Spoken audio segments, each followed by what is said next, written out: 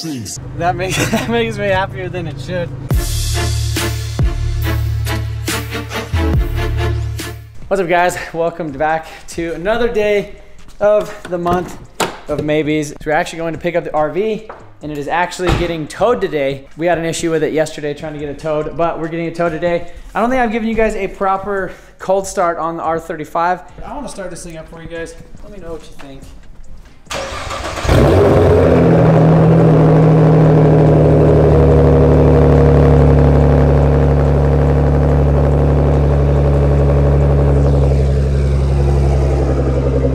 That's not as loud as it normally is. But we're gonna go pick up some stuff.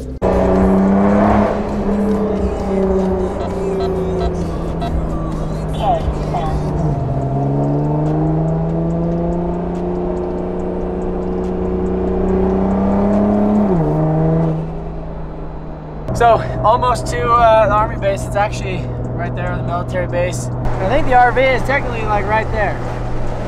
So we just got to get in the base. The driver for the semi or whatever should pretty much be getting there about the same time as me, and hopefully we don't have to wait around for kind of a couple hours like we had to yesterday. Hopefully this thing goes quick. So today is already going a lot smoother. We have the big RV towing semi looking thing right there. Got all my visitor registration, my pass all approved so that I could actually go inside, follow the guy in, hopefully not get lost, and that'll be it. Following this guy through the gate. Hopefully they don't take too long or have to like search it or do anything crazy like that. We are in, so that's good. Another couple minutes and then we'll be at the RV, and probably take him a little while. I think we got to disconnect the drive shaft and do some stuff like that, but I think it's working. Here it is. I'm the proud new owner of this 2000 Monaco La Paloma or whatever you want to call it. And we got the guy backing up over here, try to get it all hooked up. So we are here with Cody. He is the owner of, what do you call this thing? Cousin Eddie, Larry La Palma. Yep. How long have you had this thing? 3 years. 3 years? 3 years. And then so in the 3 years, how much work have you done to it? New transmission, new tires, just cleaned up the interior, just basic maintenance stuff. Little RV stuff. So they use this thing a lot to like tow their boat, jet skis, stuff like that. Recently, he parked it here like 3 months ago, and then the fuel pump went out. 3 months ago, and now it won't start, so. Yep. And he doesn't want to work on it here, deal with any of that. He has a bunch of other stuff that he does, works on stuff for a living. Basically said, screw this thing. You went back and forth from basically Colorado to Washington in it a couple times? Colorado to Washington, North Idaho, so it's been just cruising back and forth. Probably put about 5,000 miles on it since I bought it. It's time for something different. Yeah. So he actually just bought another RV, or like a tow behind, to tow behind your truck. You guys know I like projects, so we're basically gonna take this home, put a fuel pump in it, and then go to the racetrack with it. It's kind of the plan, so this guy's gonna get this thing all backed up. I really like this. Is the third time I've done this, so, or actually the fourth, technically. So, walking up in the interior. So, cranked this thing over the other day, and I got it started on starting fluid. We have the receipts for, what is that, $3,000? Or is that $5,000? It was $5,000 because I had them do the work. $5,000 for the transmission and $1,800 for the tires. This is the V10, has 80,000 miles on it.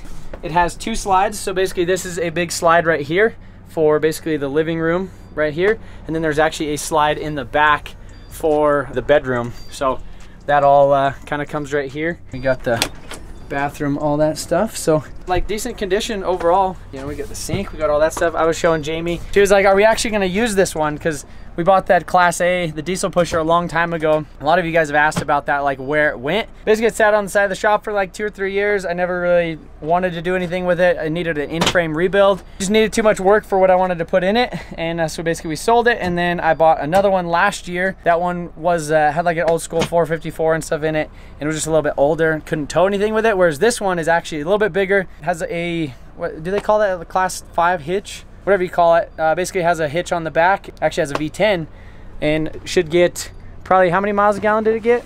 About 4. 4? Well, you said 5 yesterday. Okay, 5.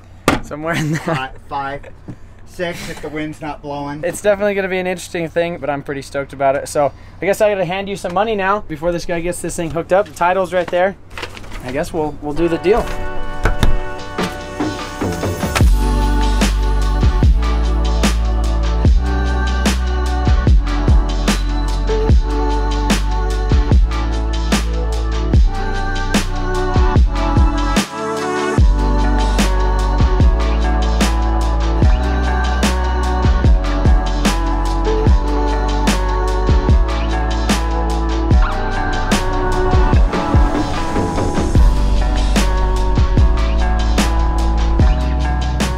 that makes me happier than it should to have bought that silly RV. But we got it. We got it.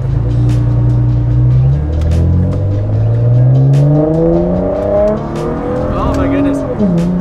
Everybody's out on their bikes today. I'm just out ripping the getter, cruising by my RV. That's me right there, boys. All right, boys, well, she's here.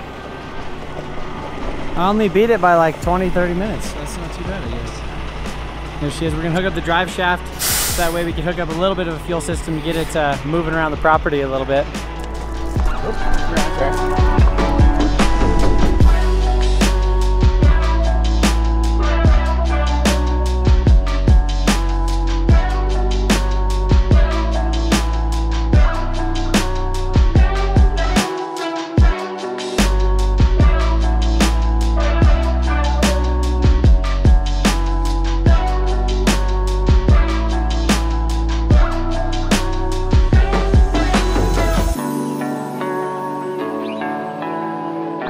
So now that this thing is officially mine and at the shop, I'm gonna hop in it and I guess crank it over, show you guys what we're working with right here. So I'm gonna go ahead and pull off this doghouse right here. So under there, we're gonna find that Ford B10, which is a 6.8 liter, and it gets, I guess, like 4 miles a gallon. So this thing is based off of, or it is basically a Ford F53 chassis, which essentially they sell these things as like a running and driving like frame to these companies that then put their own body or coach on top of it. You know, that's why pretty much everything looks like you're driving like an F250 or like a van or something, like an E350 or something like that.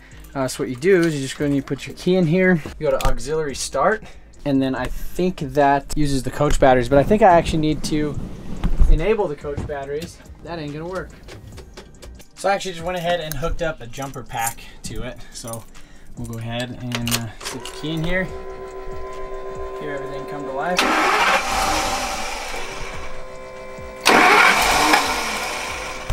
So you can see it says low fuel. Well, it says basically it's full of fuel. I don't know what all that noise is. It has all that stuff. You can see we have the backup camera. I don't know what that's actually doing right now. We got a stereo. Something's making noise down there. It had probably a little bit of starting fluid left over in it. So I'm gonna go ahead and spray a little bit of starting fluid in it and get it to fire up. A little bit of starting fluid right there. Uh-oh. Well, I ran out of battery, I guess. Start the generator. So the generator is running. Now we have the auxiliary over here. So you hit auxiliary start. And I'm pretty sure that will give us... So the engine sounds great. Let's see if we can do that again.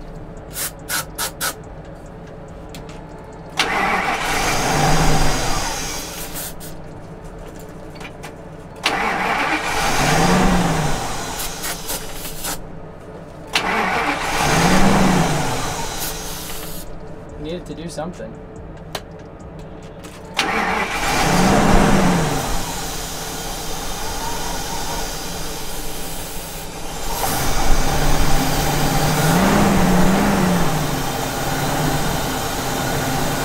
There she is.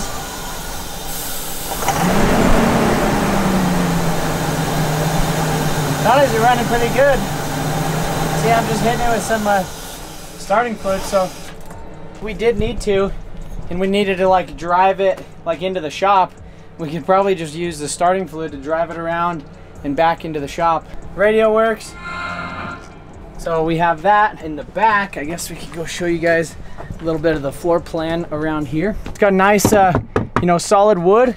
The ceiling doesn't have any water spots or anything like that. It has 2 AC units, so it has an AC unit right here, and then it has an AC unit in the back. Obviously microwave, it has like almost a full-size refrigerator right here. So that's in, you know, pretty good size. Got a stove, oven, all that stuff. Honestly, everything's in pretty good shape. It was meant for more of like older people, I guess, or people without kids, I should say. But yeah, we have the slide right here, so you can see basically that whole side right there just all opens up. It's always interesting when you see the slide opening up like that. I guess this chair normally goes like right there, and then you just kind of have this for like 2 people. Depending on what we end up doing with this thing, it would be kind of cool to have like a bunkhouse in here. Obviously I have 2 kids, you know, we have a bunch of friends and stuff that will probably end up going to the track or doing some other stuff with us. But this whole thing right here is a complete slide as well. Where's the slide for it? I think it might be, is it right here?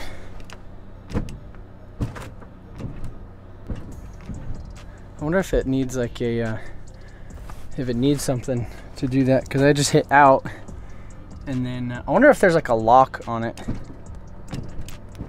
Because this slide was out when I initially went there to take a look at it. So I don't know what exactly happened, but it's trying to move, but I don't know if there's like a lock on them.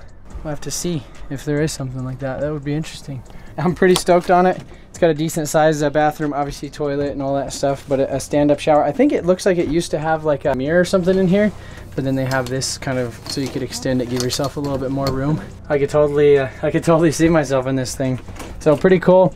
One of the first things that like I thought was like, oh, it'd be cool to swap like a diesel or something in it, but I don't think we're gonna do that. I think just, you know, it already has the V10 in place, it works, all this stuff works. I think overall it'd be better to just leave that. But like, let's say if I were to buy one of these things that was blown up, it would be kind of cool to swap like a Cummins, or honestly the best thing to do would be put like a 6.7 Power Stroke in it, and it would probably end up fitting, or you might have to cut a little bit out of here. But yeah, big old V10. Or I guess these things are kind of dogs going up hills and stuff when you're like going through the mountains. What would be kind of cool is to put like a little twin turbo system on it. There's plenty of room underneath the coach to where you could do like some low mount turbos, like on the bottom of the exhaust manifolds. Wouldn't have to flip anything, and just run an intercooler up front. That would be kind of cool. It would be interesting to have this thing on, even on like 5 pounds of boost, would help this thing out tremendously going up the side of a hill or something like that. That may be an option for the future.